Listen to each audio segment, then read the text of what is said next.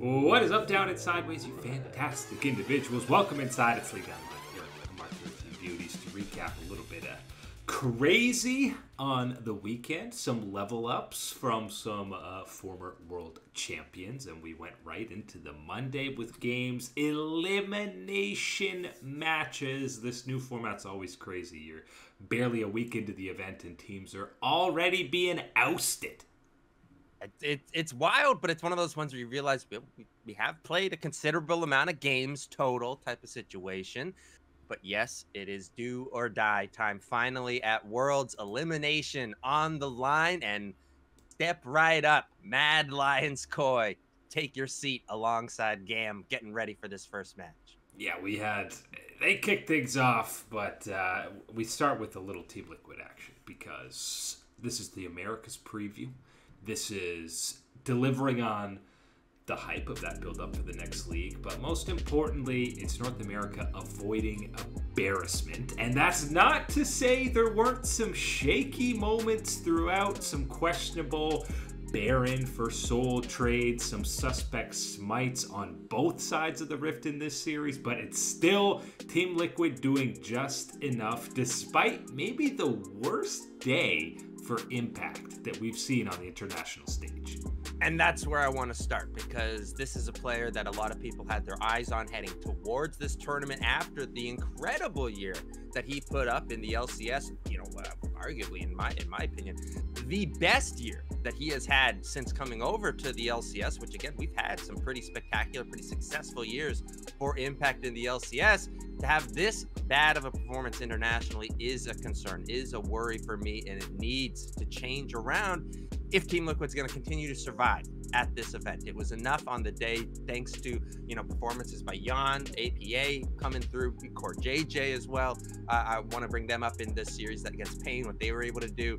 But yeah, big zero on the Impact in the top side. I've never seen him look as brutal on Gnar as I think he was in this game. Did he even get a Gnar ulti? Every time he was TPing, he had 0 on the rage bar. Multiple times he was dying before he even got to Mega Gnar, getting caught out in the side lane.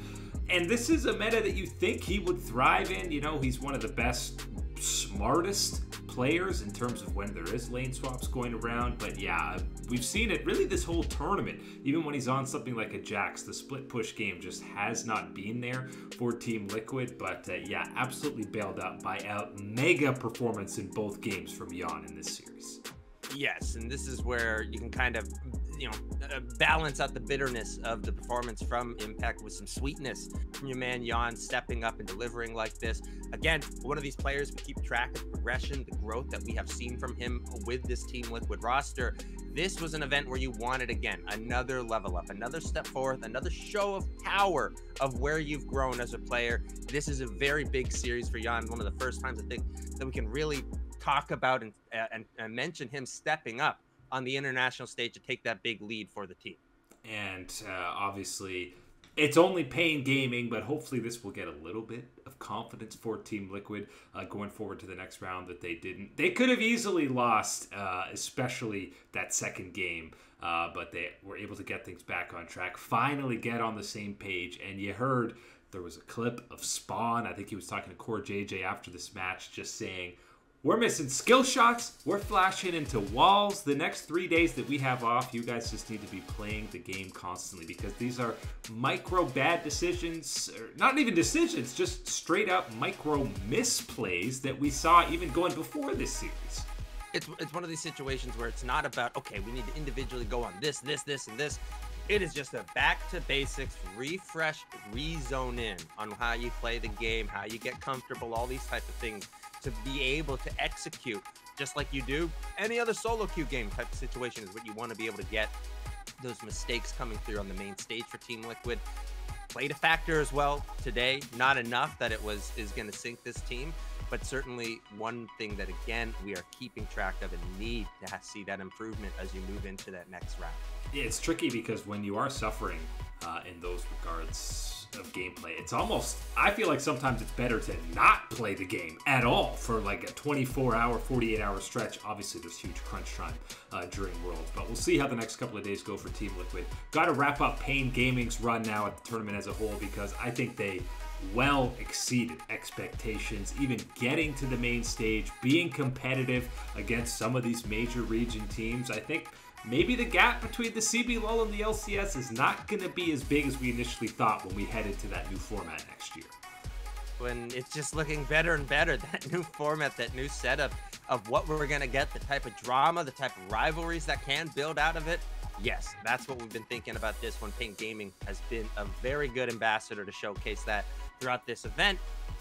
You know, still obviously some struggles, still obviously lacking in areas of power where you're comparing against more of these main stage, Swiss stage type of group teams, but absolutely a good level up, good exposure for them. And I cannot wait until we get to dance, get to tango with the LLA and the CBLOL for the Americas. Yeah, we'll see what level the rest of the Brazilian teams or whoever, whatever, tier 2 LLA, whenever they all come together in 2025.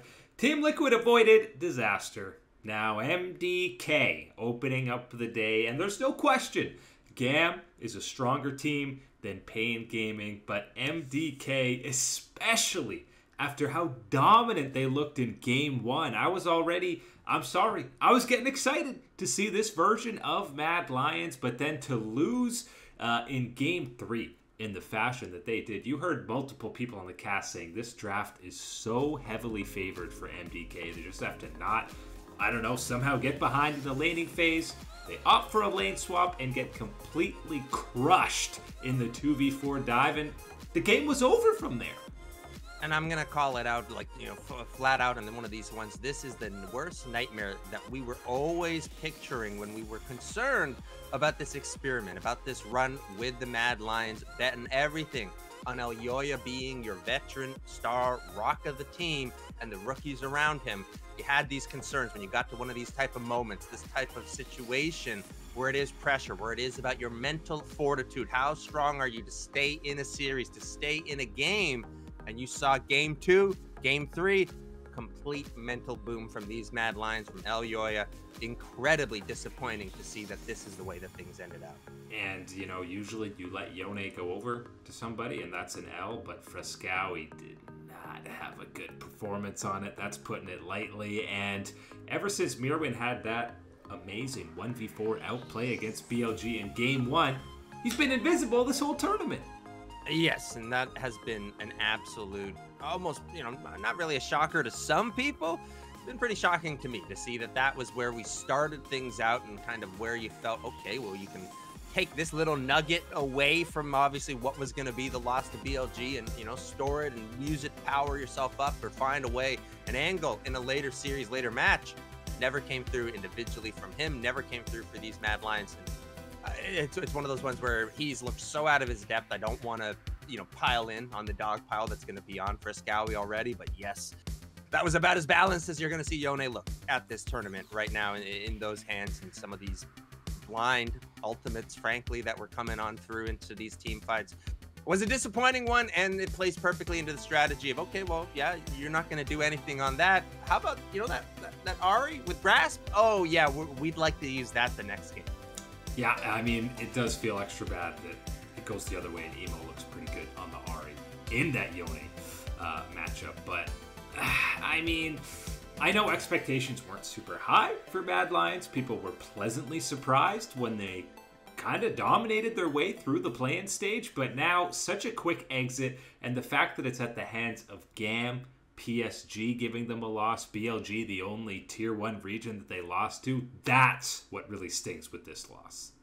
It stings, and it was quite clear on the side of GAM what they had and what the Mad Lion Koi don't have is a leader, is someone stepping up. And we've had various moments of talking about Elyoya, and, you know, maybe this is it, and yes, he's taking that step and he's showing. But at the end of the day, when it came down to one of these series, when you do need to dig deep, find that type of motivation, nothing there. All silence on the side of the Mad Lions Koi, just frustration, you know, anger, toxicity, you know, soft pouting, all these things. And then you go over to GAM, boys are laughing. Boys are having a great time out there on the Rift. That is one of the differences, I think, is that you can go into the mentality of this series, and that extends throughout a lot of the disappointing moments we've seen from these Mad Lions. Yeah, and it's, sometimes little things. Even after the game 1 loss, Levi went down the line to pretty much every guy on the team, kind of patted their shoulder, said, it's all good, we'll bounce back. And then, of course, doing the same after their winning games. So that's just the presence that he brings. Obviously, popping off on the Wukong in game 2 also helps. But the positive side of things is still the mainstay, the main ingredient for GAM. Levi has an amazing game 2, and it's more of Kiaya absolutely smurfing on the Aurora in game 3. Oh, baby, the Aurora, that is one of those other ones where, again, heck, give over the Yona, give over whatever you want, because we are getting the power pick. We are getting the power pick, and someone that knows how to utilize it as well has been one of the big things I think we have seen from this, because we've seen Aurora come through, and yes, we know she is busted. We know the power is there. It hasn't been utilized. It hasn't been able to be put through into these team fights. You always are able to see that in the coordination that Kiaya has with the rest of the GAM squad. Very impressed by this, and I think that this is one of those ones where there's equal sides of the disappointment for the Mad Lions Koi and equal amounts of hype, excitement, and validation for the VCS and for a squad like GAM. Second year in a row, they knock out a Western team from the Swiss stage. And do it in, I know it took 3 games, but convincing fashion. When you look at that 3rd game, there was really not much fight back out of MDK. So absolutely, the respect is deserved to be on GAM. They've earned it through play-ins, and now, obviously, with the win here against MDK. And now, of course, it sets the stage for an iconic rematch from last year. Team Liquid dodging a lot of landmines in that 1 and 2 bracket. The main one, of course, being BLG. But they get the matchup against GAM, where they will be favorites. But after this series, I'd still be nervous as an NA fan. There just is not a history, a path, of a world, an iteration that you can tell me that Team Liquid did not get any luckier than this one is. To get GAM in this matchup, this is what you only could hope for, type of thing. But you do need to be careful what you wish for, because this is not a GAM team that you are going to be able to overlook. Again, just what we talked about, Levi and Kiaya, that top jungle, the synergy that they have, and coming fresh off of, again, bad tournament and even worse performance in that series from Impact. That's my question mark. My big circle looking at this one for this matchup is going to be, how can you level up? How can you step up? Because we've seen this before. We've seen Impact versus Kiaya, and we've seen Impact hold his own. We've seen Impact be able to get advantages as well. But that was an Impact that was at various levels, a fluctuation of performance and stability that was higher than what we have seen from this event. Not higher than what we have seen from him this year, though. That's going to be my big question heading into it. Which one of the versions of Impact is able to step into the ring for Team? Yeah, and if he's just miraculously in MVP form again 3 days later, then, kudos to the mental state of that guy. But they're going to need a level up out of him in that GAM matchup. How did BLG get to 1 and 2? Well, there was some bangers of the 1-1 matchups over the weekend. Obviously, first and foremost, was that T1 BLG throwdown, and we've been waiting for it.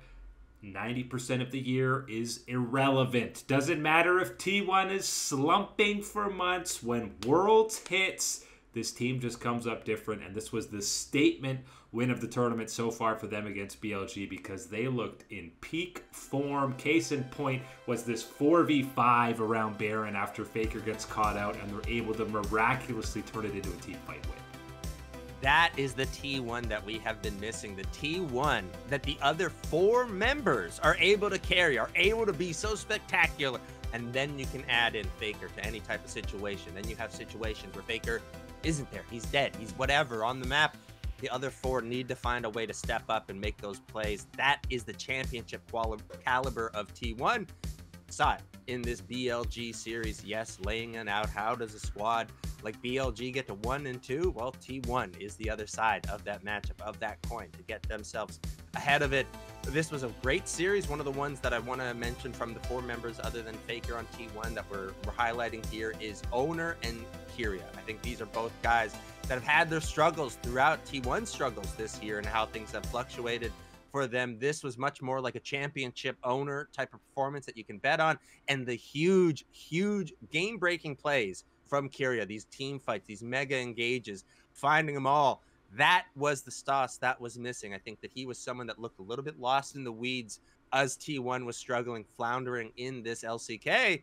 Now we are seeing those big time plays, the big moments, and the synergy with the rest of the team is absolutely there. And this was winning a game against Jax, and not just anyone's Jax. BLG Bin's Jax, who got crazy fed early on and looked like he was going to be an absolute menace, but T1's able to dance around him, pick him out in some of these fights, and come away with a huge win. Yeah, the fact that BLG's 1-2 is not even really, they've looked bad. Like, it's not like they're necessarily underperforming. LNG and T1 just both played incredibly in those matchups. For every side of the coin, for every time we're saying, oh, blessed, this is as good as it can get for the West, the draws that we've gotten, there's the other side. Look at BLG. You skip over out of that Mad Lions Koi matchup. Yeah, would you like the schedule that BLG has had to face down to try and prove themselves? Yeah, after that first round, it doesn't really matter if you're the first seed anymore. It becomes pretty randomized. The other squad that had a big level up was G2 eSports. Nothing about it was clean, but no wins from G2 were ever clean, especially matching up against Weibo. This was the first win by a Western team against an Eastern Tier 1 squad, and it was all thanks to that Galio top lane pick for Broken Blade, who has been the best, most consistent player for G2 this tournament. And that, if you want to bet on G2, that's a pretty darn good sign, because it hasn't been that the rest of G2 is not functioning, is not contributing or operating out there on the Rift. It is that BB is taking that next step. And that is one of these ones that you've always checked in with G2, because you know when the chips are down, when it matters the most, Caps will be there for you. You got that one. You need someone else to be at that type of level or even close to it to give you something else in these series. Broken Blade so far has been able to be that for this G2, coming through with that Galio pick. And man, it is the ultimates, the taunting, the way that everything is able to work out with him in those team fights, it worked out wonderful for G2. And really, you're feeling extra good because this was not a great game for Caps, honestly. You know, especially to the level he's been for the most of 2024. This was a down game from him, and you're still coming away with the win. Want to shout out also Hans Sama stepped up in this game, and he has been right up there with Broken Blade in terms of consistency so far in this tournament. Yeah, I'm not ready to go overboard with Hans Sama. I want to be careful with the hype and the expectations for him and what he's able to deliver for this team right now. But yes, it is a step up. It is one of these ones where you're eyeing him as kind of an outlier, a little dark horse, little star that you can put into the G2 category when you start stacking up against the rest of these teams left at the event and what is going to be necessary to carve yourself out a spot in that top 8. And it's going to be necessary to an even higher level next up, because we get the annual G2 versus T1 showdown at an international event. I feel like this is like 3 straight years we've had this matchup at some point, and this time we'll be treated to a best of 3. Oh, yes, sir. We are getting this one once again. The familiar, the housemates, it appears. T1 and G2 shooting content together and everything. This is going to be a brawl. I cannot wait for this one, seeing the level up that we've gotten from T1, the stable position that we expect G2 to be at. This seems like a tango and a legitimate one for one of these top 8 spots to lock yourself in for the event. Who you got? Who you got really is going to be the big question on a lot of people's mind. The other 1-1 level up, or well played, goes to FlyQuest, matching up against PSG. FlyQuest now 2-1. BLG's 1-2. FlyQuest better than BLG, confirmed. That's it, right? Done. It at least it was a good enough series and clean enough from FlyQuest that you can kind of ease away and put away the box of MSI, shame, and disappointment. You can kind of store that one. Maybe they'll come out another year for an NA team. Who knows? Probably will. But FlyQuest on through, getting that win, making sure that everything is staying alive. I think you still see a lot of the positives that we talk about with this team, inspired what he's able to do in the jungle, how he can facilitate, how he can lead. Ivern's permabanned against them now, right? It better be. You're wild if you're leaving that one up at this point, seeing the utility that he's been able to provide. And a big part of that as well, Masu delivering down in the bottom lane. Yes, he is stepping up. Remember when we're talking about, you know, the beatdowns that he got at MSI, and he's like, look, I know it's not good and all the blah, but I got to find a way to take lessons from this, take something positive and turn it into an even more of a win later on. For me, that's what you're seeing. That's the comfort. That's the experience that you're seeing to be able to take over, to take it to that next level. He is doing it at this event. My man, you know, we got to get him a even bigger spot in the world's video next year at this pace. I don't think, you know, the quadra kill he gets in this game is crazy, and then the final team fight. I don't think enough people are talking about the cleanse and the way this guy plays that final fight. This is I think it was basically 2 frames that he is stunned by the rel before he instant captain Jack cleanses it, plays the rest of that team fight so cleanly. He's the nicest, most humble dude. But I love seeing guys pop in Zanya's mid-auto to get the quadra. Masu's feeling it, and he should be at this event so far. Which is fantastic for this FlyQuest team because it provides you that extra angle, especially when you got players that are as creative, as willing to do different things, change things up, like Whippo, like Inspired. Different things, yeah. Yeah, but you know that these are guys that can absolutely take that seat back and say, okay, I know my role within this team, within this operation for this game. I just got to get this, and this, elevate this guy, and we're off to the races as long as he executes. Masu, the way that he has played, that confidence that he is showing, the rest of his teammates should have that confidence in him to be one of those options to be a win condition in these series. And luckily now for them, at least, they won't have that favorite title in their next matchup. Obviously going to be absolutely massive underdogs against Humble Life. Yes, and I think it's one of these ones where, again, you got to get creative. You're going to have to find something different, something special to get over this hump that is Hanwha Life. From what we have seen from them, how prepared they are, how sharp they can be at this event. Gonna have to prepare something for that, and I think a big one for me is instantly starting with no Yone and possibly the Smolder. Let's keep an eye on that one, folks. Yeah, I think FlyQuest's gonna watch those Gen G Hanwha Life VODs and just go, ugh. Even though they lost this series, I'm pretty terrified of this matchup. But we'll do a full preview of the next round of action on the next episode. But that is it today for League Unlock. Eric and Mark here with you, beauties. Thanks for hanging out, and we will catch you on that flippity flip.